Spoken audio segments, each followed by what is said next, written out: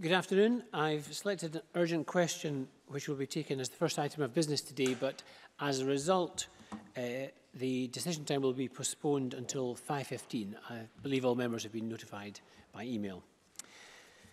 So, we turn to the urgent question. Liam McArthur. Presiding Officer, to ask the Scottish Government what its response is to reports that the merger of the British Transport Police in Scotland and Police Scotland is to be delayed. Cabinet Secretary Michael Matheson.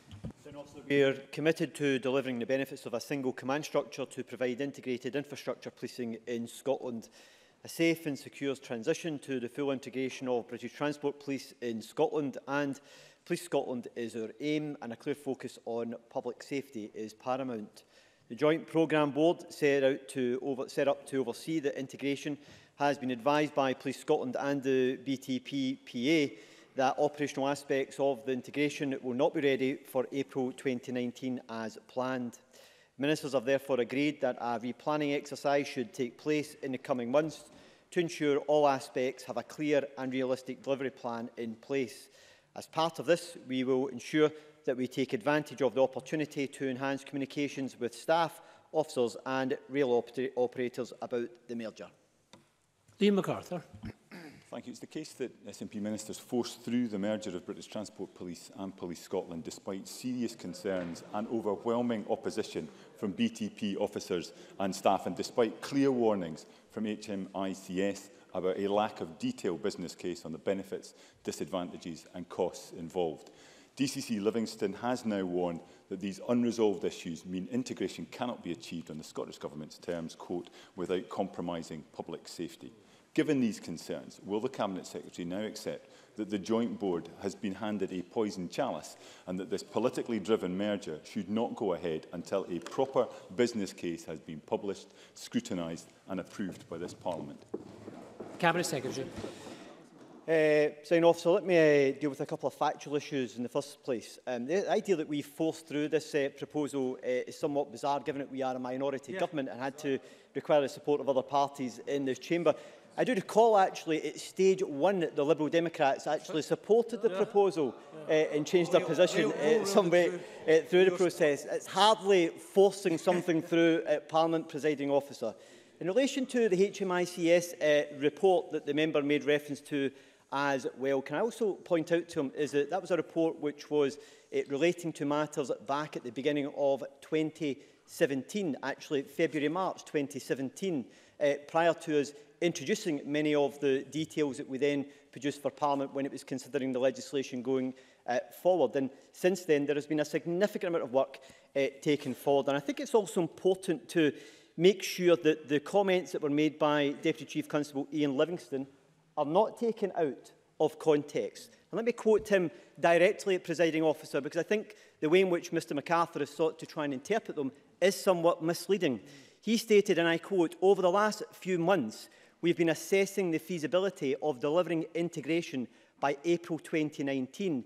It has become clear to Police Scotland that there are unresolved issues, which means effective operational integration cannot be achieved by the date without compromising public safety. Independent consultants have endorsed our position on this matter."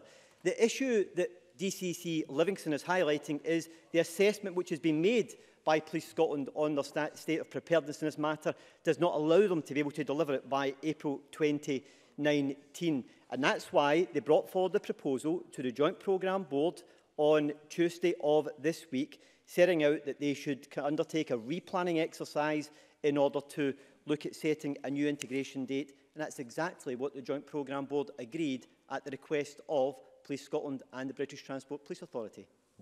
Liam McArthur. Thank you. So the Government was repeatedly told that its deadline was unrealistic and its proposals are unrealistic. DCC Livingston has now confirmed that, and that is somehow taking his comments out of context. The Scottish Centre for Crime and Research has published a report today into the impact of integration on BTP officers and staff in Scotland. Their survey found 83% were unsupportive or very unsupportive of the merger, leading to 64% having given serious consideration to leaving policing because of the merger. One responder with over 30 years' experience in the BTP said the service was being, quote, destroyed for political reasons, adding, "It is this political motivation which has angered officers most." Another said that the merger was, quote, more transformation at an already turbulent time within Police Scotland's short history. Given this damning indictment of the Scottish Government's plans, does the Cabinet Secretary really believe it's sensible to proceed with a merger that commands the confidence of a mere 7% of BTP officers and staff? And does he now regret refusing to consult on any other options put forward for delivering the Smith Commission recommendations? Cabinet Secretary. Presiding Officer, let me pick up an issue about the date which was set. The date which was set for the integration being taken forward was one which was agreed with the other parties. It wasn't one which was imposed by the Scottish Government. So the member is factually incorrect on that matter yet again. Can I also just highlight to him as well the issue about the benefits that will come from the integration of British Transport Police into Police Scotland is creating that single command structure, opening up aspects to specialist resources within Police Scotland that we don't have within BTP within Scotland as well, making sure that we have an infrastructure arrangement here in Scotland for policing of it, which protects it from the plans which the UK Government have, which is to abolish British Transport Police and integrate it with civil nuclear and also with MOD policing, and to create national infrastructure policing, which would leave us in a position which would be even more vulnerable and potentially only leaving Scotland with any form of railway policing on its own. And what the member seems to often ignore, though, is that when the Smith Commission and the subsequent legislation to implement the powers that were to be devolved to the Scottish Parliament was taken forward, is it places a requirement on the Scottish Government, or places it on the Parliament, to be responsible for railway policing. We therefore need to put a structure in place in order to achieve that. And the member makes reference to previous or alternative plans. The reality is that all of the alternative plans leave us in a situation which creates a confused picture, where there's a clear lack of direction around who exactly is responsible for railway policing in Scotland, because legislative responsibility would still be with the Transport Secretary in London. The BTPA, which is appointed by the Transport Secretary, would still be responsible for doing that, despite the fact I have no doubt that we would have Mr McArthur and others coming forward here demanding that Scottish ministers are responsible for an area of policing, which actually ultimately is the responsibility of ministers in London when anything went wrong. So by providing a clear line of accountability, which is what we deliver through having integration into Police Scotland, alongside providing opening up aspects to the specialist skills that we have within Police Scotland as well, will help to support us in delivering first-class railway policing in Scotland under a single command structure, and also making sure we can deploy specialist assets to support railway policing as and when it's necessary, other than what we have at the present moment, when it is requested through special arrangements. There's a large, several members have pressed their buttons to speak. If we can get very short questions and short answers, we might get through some of them. John Mason first. Thank you, Presiding Officer. I wonder if the Cabinet Secretary would accept that the public do not understand that we can have one police force for a railway platform and a separate police force for a road a few yards away. It is not joined up. And can the Cabinet Secretary reassure me and the public that he is committed to joining these forces together? Cabinet Secretary. Presiding Officer, I've got four train stations within my own constituency. And the reality is that when an incident occurs within one of the train station environments or thereabouts, it is a local Police Scotland to respond to these matters. If there's a requirement for some sort of specialist input from BTP, then that request is then made, just in the same way in which the local commander would actually put in specialist requests if there's a missing person that needs air support for searching for someone. They will request that additional support. So the reality is, for many people on a day-to-day basis, when it comes to having to police matters around railway stations or the environments of railway stations, it is Police Scotland officers who deliver that. We continue to be committed to taking forward the legislative agreement by this Parliament to have an integrated single command structure for railway policing in Scotland, with the BTP being integrated into Police Scotland. And for the vast majority of the travelling public, the reality is that they will want effective policing to be delivered no matter whether they're on a road, railway or anywhere else. And that's exactly what we intend to deliver with integrated structure. Liam Kerr. Presiding Officer, the SNP didn't listen to the Scottish Conservatives when we said this was unsafe, unnecessary and unwanted by virtually everyone connected with Scotland's railways. Now they have been forced into an embarrassing, humiliating U-turn, having told this chamber only 4 weeks ago that a delay would be, and I quote, preposterous. The Cabinet Secretary's claim that 2 years was a luxury has been totally discredited. Given that we now know that 8 in 10 BTP officers and staff oppose the merger outright, will they listen to them and consider calling the whole thing off?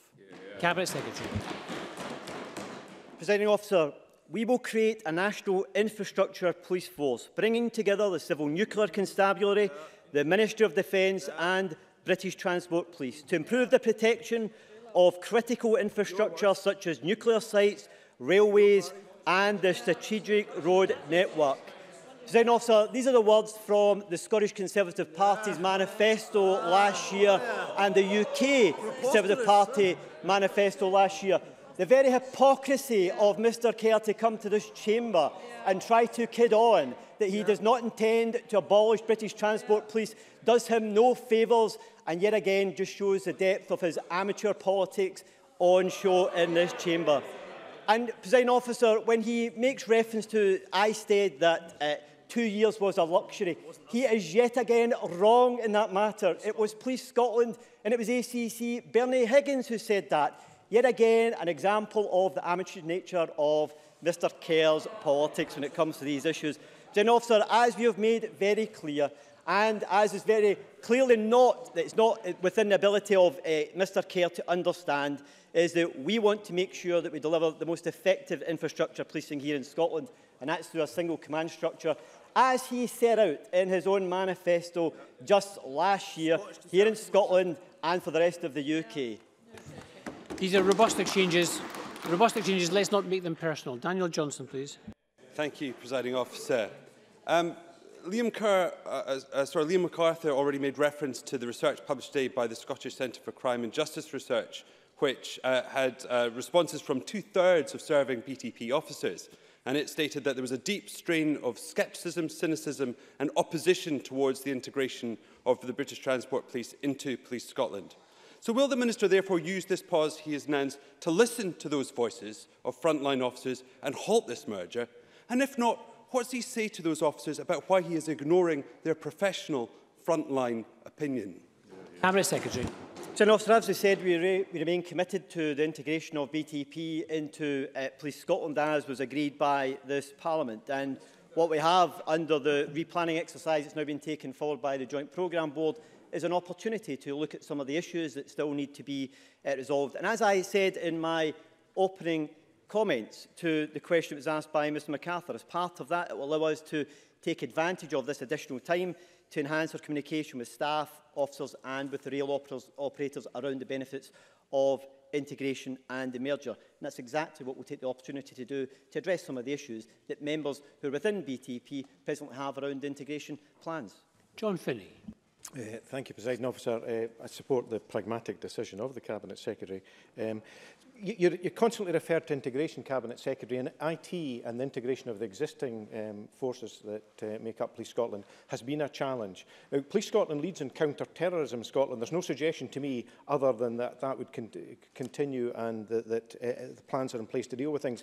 But is there any hitherto unknown factors which would impact on operational efficiency in the future which have led to this decision, please? Cabinet Secretary. Presiding Officer, the integration around IT stuff is a key part of making sure that there's a smooth transition to the integration of BTP with Police Scotland. That's one of the issues that Police Scotland are giving considerable consideration to. The member is right when it comes to issues relating to counter-terrorism. Police Scotland has a lead in this matter. I've made the point in this chamber before when we went to critical. It was Police Scotland that have the lead on these issues.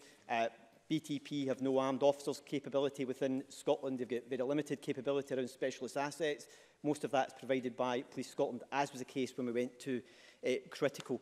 And a number of the operational issues which are being worked on by Police Scotland in partnership with BTP is to make sure they work through all of the various scenarios to ensure that there is the required operational arrangements in place within Police Scotland to pick up any of these matters as and when they are necessary.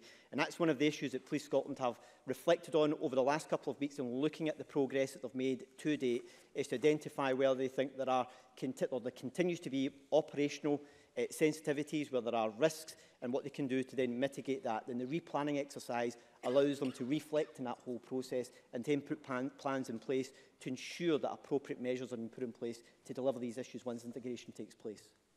Rona Mackay. Thank you, Presiding Officer. Does the Cabinet Secretary agree that this decision demonstrates communication between the Joint Programme Board, Scottish Government and UK Government is effective and working well?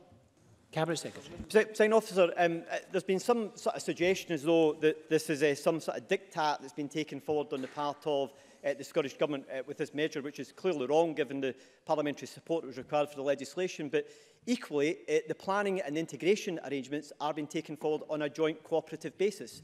Scottish Government, UK Government, BTPA, BTP, Police Scotland, Scottish Police Authority are all working collectively together to ensure there is a smooth transition to the integration of railway policing in Scotland. And that will continue to be the case. And the very fact that issues of concern were raised by the BTPA and Police Scotland around the timeline from their own reflections on where they were at in being prepared operationally, taking them and escalating them to the Joint Programme Board.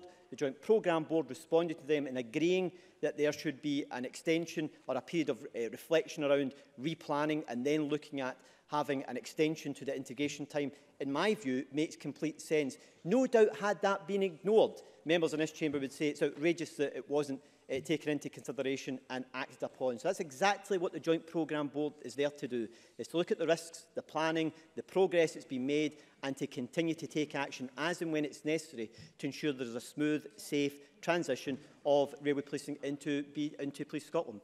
And Jamie Green. Thank you, Presiding Officer. This is an important point. If the report out today bears true and 2/3 of BTP officers do leave the service as a result of the merger, which they've indicated they may do, does the Cabinet Secretary not accept that this would be a huge loss of expertise and experience in this force? And will he publish full analysis of the drawbacks of his proposed merger, as he has been asked to by Her Majesty's Inspectorate? Cabinet Secretary. Presiding Officer, he may not be aware, though, the HMICS report was before we'd actually published our explanatory notes in the policy memorandum that went with the legislation that sets out these various measures in it. So it predated when that information was actually placed in the Scottish Parliament, and the member may want to go away and have a look at that if he's keen to be informed about it in greater detail. In relation to the survey results, I don't underestimate some of the concerns that members within BTP will have around the significant change that will come about as a result of BTP being merged into Police Scotland. Some of these were the same concerns that came about at the time when we moved to a single force, with the 8 legacy forces concerned about what the impact would actually be and have on individuals in addressing these matters. And as I already set out to the member, is that we'll take advantage of the opportunity we now have with the replanning process that's been taken forward to redouble our efforts and to enhance our communication with staff, officers and rail operators. And there's already a significant amount of work been undertaken by their representative bodies in partnership with the Scottish Government to try and provide them with as much information as early as possible about future plans and how it will be going forward. But the member will welcome the fact, I have got no doubt he will welcome the fact, that the British Transport Police Federation and others have welcomed the approach that the Scottish Government has taken to this issue and the decision to allow the replanning exercise to be taken forward, as it will offer an opportunity to their members to get some reassurance around some of these issues. So the very concerns that the member seems to be particularly concerned about are the very issues that this replanning process will allow us to refocus on and to address, and the Federation for British Transport Police members has actually recognised that. Thank you. I'm conscious there are 3 more members still wishing to ask questions, but it's time to move on, I'm afraid. So that concludes the urgent question. We'll move to portfolio questions on rural economy and connectivity.